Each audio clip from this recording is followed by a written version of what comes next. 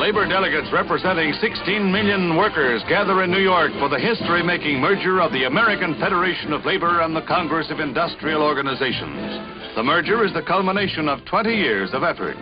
Symbolically, Walter Reuther, CIO President, and George Meany, AFL President, declare the meeting open jointly to thunderous applause. The meeting, however, reaches its climax with the nomination of officers for the new AFL CIO organization, largest in the world.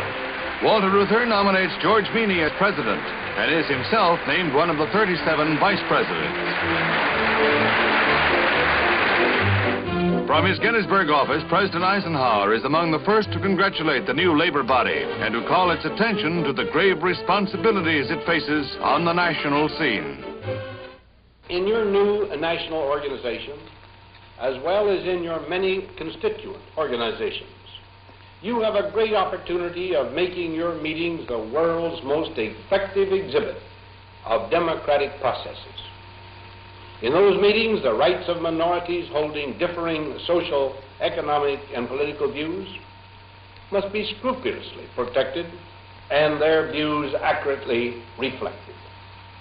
In this way, as American citizens, you will help the Republic correct the faulty, fortify the good, build stoutly for the future, and reinforce the most cherished freedoms of each individual citizen.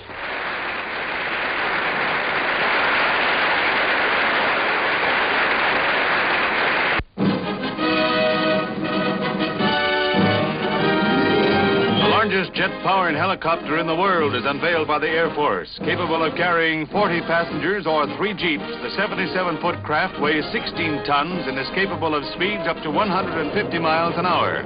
Each of the 3-bladed rotors is 82 feet across and is powered by gas turbine engines capable of lifting 7 tons of useful load.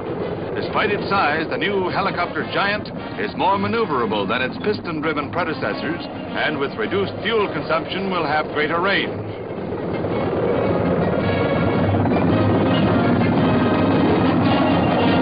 Air rescue work gets a mighty assist as this flying titan joins the nation's defense forces. Britain's Comet 3 prepares for a record-challenging round-the-world flight from London, a dramatic introduction to the aviation world for the new jet transport, completely redesigned from the earlier models, after a series of crashes in which 110 were killed. The new Comet showed its mettle in a 42-hour flight to Australia, 7,000 miles at some 600 miles an hour. American Ambassador to Germany, James B. Conant, meets the press to deliver a blunt rejection to Russian proposals to take the city from its present 4-power rule and place it under the control of Red-dominated East Germany. He also makes a vigorous protest over the detention by East German police of 2 congressmen. He makes crystal clear that this country will never accede to a change in the Berlin government. The Silver Jubilee celebration of Modern Screen magazine is keynoted by Kirk Douglas, beard and all, who presents the annual award to Rock Hudson, selected as the most popular film actor of the year. It's a happy birthday celebration, especially for the handsome young actor, for this is the 2nd year in a row that Mr. Hudson has been picked by Modern Screen as most popular actor.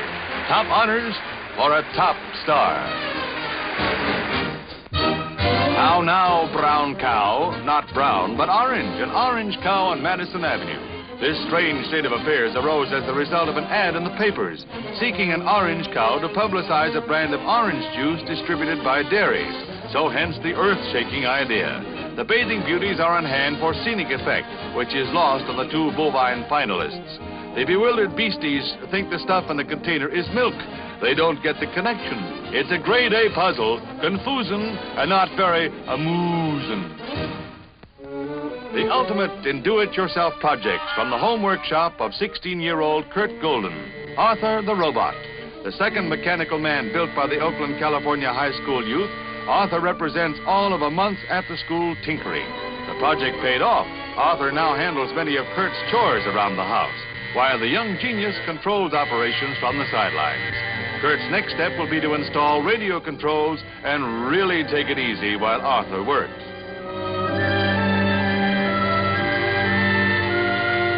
Oops, an accident. Bad aim or something. But was it an accident? Arthur ain't talking. Seems suspicious, though, when the controls are just about foolproof. But Arthur the robot's a harmless fellow, and here he comes. This is where we go.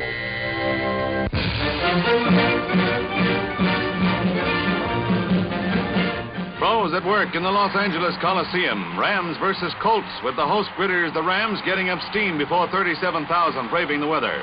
Tank Younger torpedoes the Colts for the touchdown, and the Western Conference leaders lead. The Baltimore Colts come to life in the fourth quarter when a Ram aerial backfires. Bill Pellington, Colt guard, intercepts and makes like a halfback. The Colts are off to the races.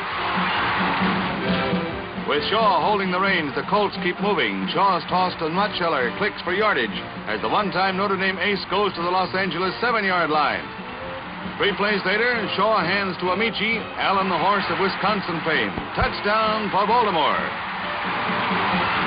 The Rams roar back with Tank Younger carrying everything before him, referee included. The Colts can't stop him, nor stop the Rams from retaining their slim lead in the Western Conference race. Younger scores, Rams win 20-14.